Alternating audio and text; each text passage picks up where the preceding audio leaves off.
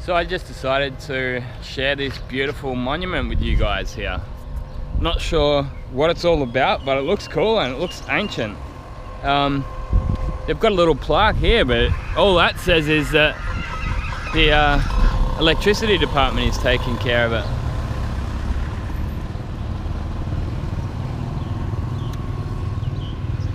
But yeah, it's pretty nice.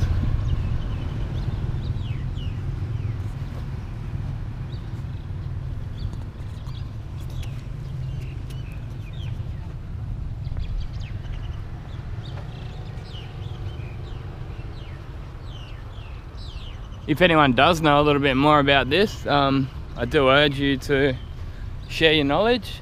Oh, here we go. Historic area. You'll probably be able to hit pause on that and read a little bit more if you'd like to, but looks like it's been here since 1563, so.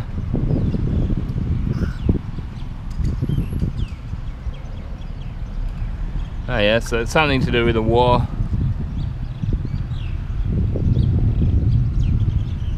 This is where we are on the map. That dam. But yeah, there's actually quite a few nice things to see around this city, Vientiane in Laos.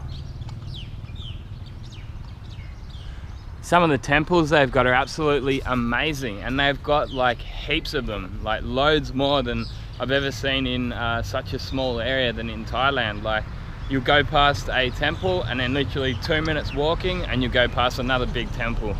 And yeah, they're really nice.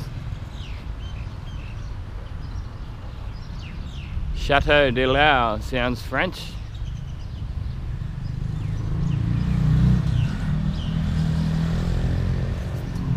The tuk-tuks here are totally different than in Thailand. They seem a little bit more dangerous. I mean, the Thai ones are dangerous enough as they are, but the ones over here, every time you go around a corner, and I mean like 2 kilometers an hour, you feel like you're about to roll the thing. And their brakes are set up on some sort of a belt that tightens up on the rear axle. So you probably noticed before, it was just squealing as he was slowing down for the corner. That's not uncommon around here. But yeah, I just thought I'd share that one with you guys. Hope you enjoyed it. If you have, give it a thumbs up. Leave a comment down below. Thanks for watching, and this has been another Gunman RAW production. Gunman out.